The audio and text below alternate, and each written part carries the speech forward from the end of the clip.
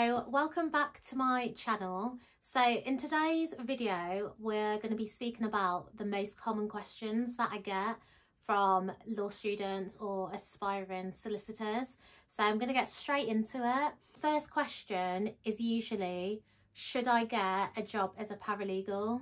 Yes, you should get a job as a paralegal because I believe that it's important to actually experience the job itself and the nature of work that you're going to be doing before going and doing your masters, for example, or doing the LPC or SQE. Why put yourself through that, and also financially, if you don't actually know 100% what the career entails? And even if you can't get a position as a paralegal, then I would just advise to do some work experience. You can apply for vacation schemes, and a vacation scheme is 1 week or 2 week placement at a law firm, and it usually results in getting interviewed for a training contract. You can also just get legal work experience. You can do that and you can just directly contact smaller firms and find out if they do any legal placements or work experience just for a week or two, because you're helping them out, and number two, you're also benefiting yourself by finding out if this is the career for you. So as to whether or not you should get a paralegal job, yes, I think it's very important. So second question that I commonly get is whether to do the SQE or the LPC. Now, the time of this video, I think the final cohort for the LPC is actually now. So I do believe that after this year or this intake, it's just going to be the SQE that is actually running. Don't quote me, but I do believe that's what it is. So, I mean, your options is quite black and white. So if you're not doing the LPC now, then yes, you should undertake the SQE.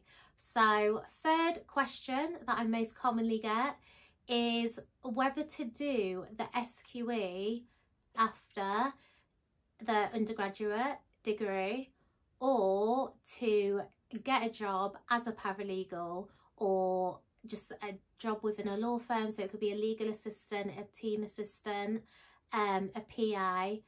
So to get a job at a firm, get the experience, and then undertake the SQE. Now, the answer to that is there's no right or wrong. You can do either. I would say quite difficult. It's actually a quite difficult one, purely because if you're coming from a law background, so as in you did law at undergrad, then you'll have a little bit of an advantage on the SQE because you've already studied and you already know like the topics because you've been doing that in your 3 or 4 year degree. So then potentially, yes, it does just make sense to go straight onto the SQE, and you could get a part-time job, or maybe I would advise that you do get some type of work experience before undertaking SQE. So yeah, so before applying for it, see if you can actually get some type of placement to just make sure that that is definitely what you want to do before actually signing up and enrolling onto a course. I would say people that know that they want to practice as a lawyer, as a solicitor, then yes, just start the SQE straight after your undergrad degree. It makes sense, and a lot of people just want to get it over and done with. Me personally, when I was going through that process, I did the LPC straight after my degree. I did my masters, I did it in a year, and that was full-time, and that was purely because I just didn't want to do it part-time over 2 years, and I just wanted it over and done with, so that's what I did. But it's just dependent on what works for you. Some people want to work and want to get a job, so them doing it part-time might actually work out better than just doing it all across a 1 year period or 2 years for the SQE. So you've just got to do it however best works for you, really and truly. I would also say, if you are in a position where you have been paralegaling and you've got experience, then yeah, then you can literally just, if you've already done the LPC, you only have to do the second half of the SQE2, and that might work better for you because you might also know the area of law that you want to qualify in. So it's very subjective, it depends on the person. So yeah, as I said, there's no right or wrong, and you've got to do what is best for you when it comes to that. So the fourth most common thing that I usually get is whether I should just focus on applying for training contracts and not get a job and just focus on doing that, and seeing if something crops up. And when I say getting a job, I do mean something within the legal sector. So again, understand that training contracts, I can't speak. Training contracts, they do take a lot of time. The applications, they take a lot of your time drafting them, reading over, getting other people to have a read of it and then amending it. There's a lot that goes into it, and especially if you're doing multiple applications.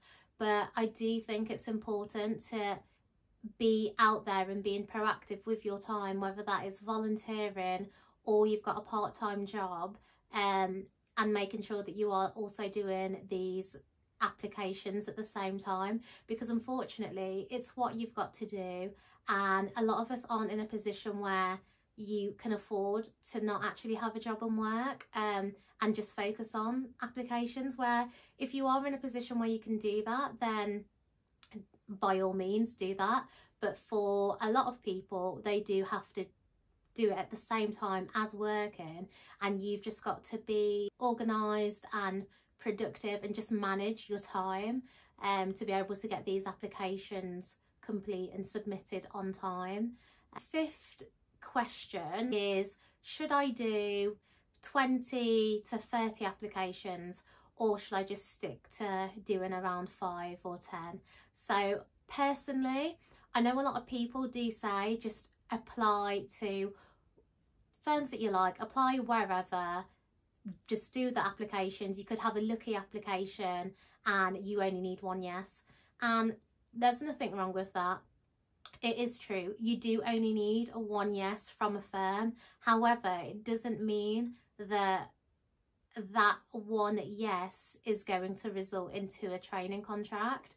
So I do believe that the detail and the time and the effort that you're putting into, let's say 5 really good applications, will be a lot more beneficial and add more value to your progressing through your legal career than making 30 applications to random firms that you've literally just you've just seen on the internet and you've just come across, you've never heard of them before, but you're applying for the sake of applying in hope that you're going to get a yes from that firm.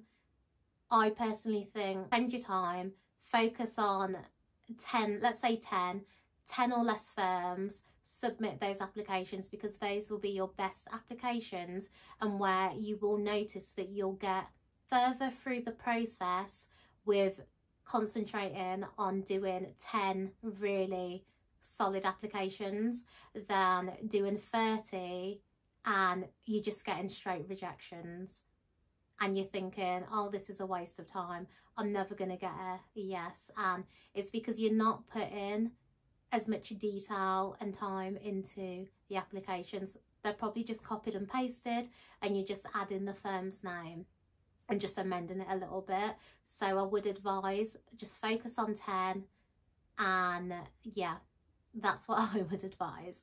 So final question is there a point in paying for the SQE myself when I could potentially just be applying for training contracts, be successful, and the firm's gonna fund it for me?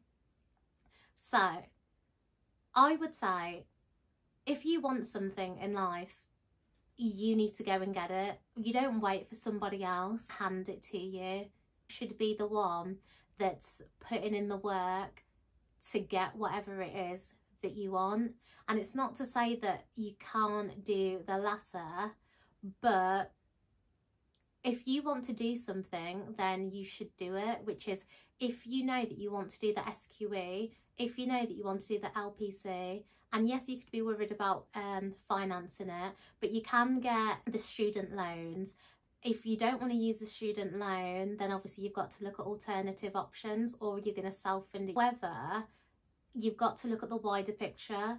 How long are you going to wait until a law firm yes to you? A process could take a very long time. Like, I don't know how long it's going to take, but you also don't know how long it's going to take. Whereas you could just get it out the way if you're in a position to do that and still be applying. So yeah, if you really want it, you'll get it, and you'll do what you need to do to get it. So those are the 6 most common questions that I usually get around just the legal life, let's put it that way. So guys, I hope this was really helpful, and I hope you enjoyed the video, and I'm excited to to bring some more content, and a lot of different content. There's going to be a lot of traveling, because I've got a lot of traveling coming up. So I'm just really excited to take you guys on my journey and also on my legal journey. So if you have any other questions or any other topics you want me to do a video on, then drop a comment in the below section, and please subscribe. But I hope this was a really insightful video, and thank you for watching. See ya.